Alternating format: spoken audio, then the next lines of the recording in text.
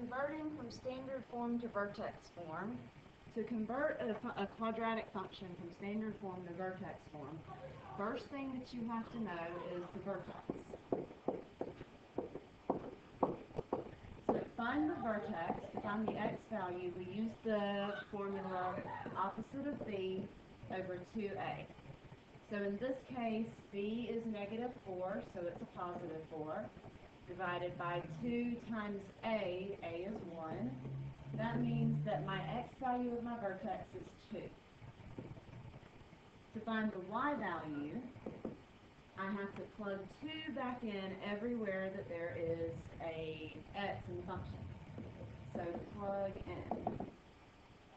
So f of 2 is equal to 2 squared minus 4 times 2 minus 4.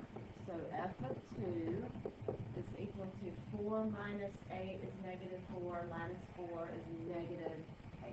That's the other half of the vertex. The formula for finding the vertex form is f of x equals a x minus h squared plus k, where hk is the vertex. In that case, looking at your vertex,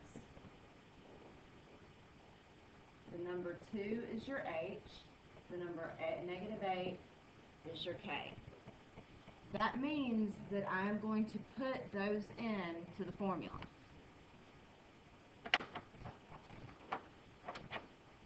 So my a comes from the original equation. In this case, a is 1.